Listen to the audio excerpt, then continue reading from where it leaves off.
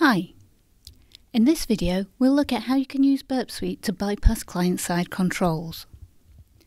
Some applications rely on measures on the client side to control the data that they submit to the server.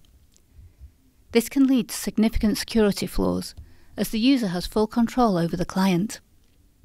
To restrict user input, applications use a range of mechanisms that prevent the user from directly seeing and modifying data.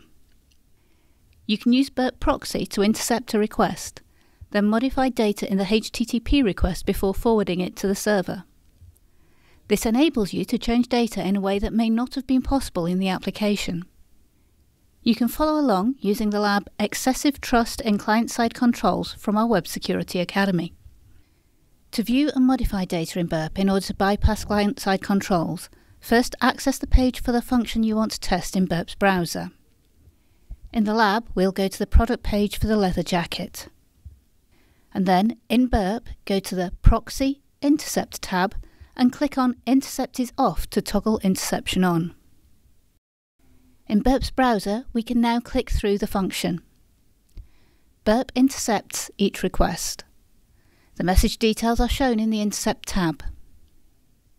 We can review each request for interesting content.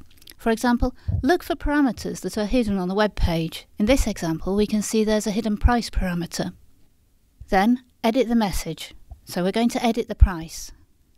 Once you've made your changes, click forward to send the request. We can now turn interception back off again and determine whether the modification was successfully updated on the server side.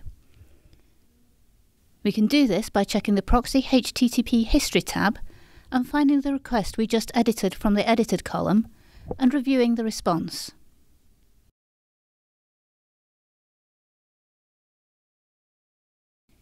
You can also review the website.